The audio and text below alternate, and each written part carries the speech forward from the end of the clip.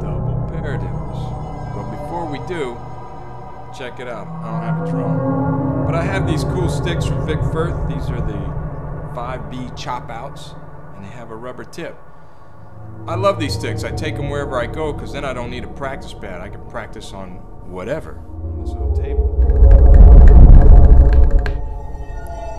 So put a pair of these in your bag and you have your practice pad with you. Alright, now before we get started, if you're taking a lesson from Dr. Throwdown, we'd always be reminding you about technique and staying relaxed. Start out by dropping your arms down by your side and then lifting them from the elbows.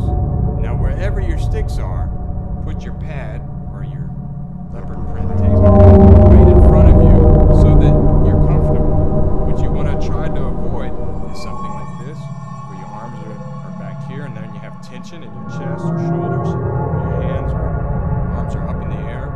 Try to relieve all tension and play comfortable. Alright, so the double paradiddle. It's in a triple meter. Double paradiddle. It's in three, 6 notes. It's right, left, right, left, right, right, left, right, left, right, left, left. The rudiment in its original basic form has one accent right, beginning. Right, right, left, right, left, right, left. Demonstrate.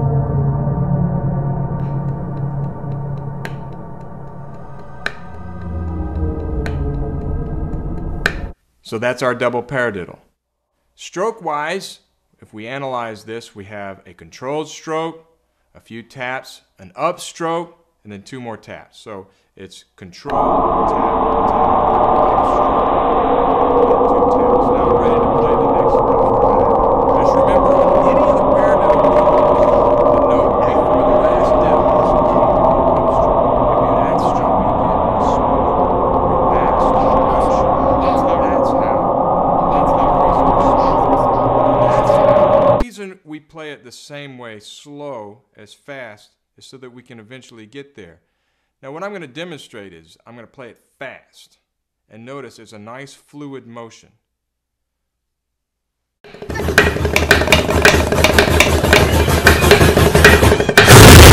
That's a double paradiddle. Now when I slow it down, I want to keep that same motion. So I'm going to play it fast, and as I slow it down, notice the upstroke is still there, and we still have a nice fluid motion.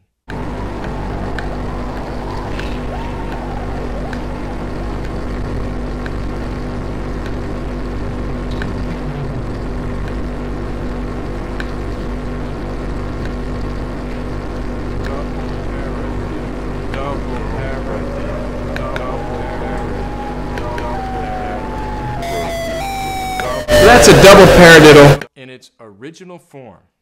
Don't stop there. Try some different varieties, throw in some different accents. This is another common way to play a double paradiddle, and that's with 2 accents. Double paradiddle, double paradiddle, double paradiddle. That employs the rebound stroke, rebound, and then a control stroke.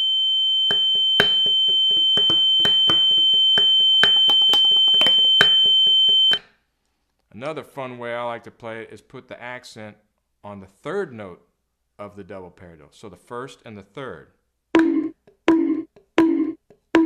Double paradiddle, double paradiddle, double paradiddle, double paradiddle. You can even put the accent on the diddle. When you put an accent on any diddle, don't force it and actually accent both notes of the diddle.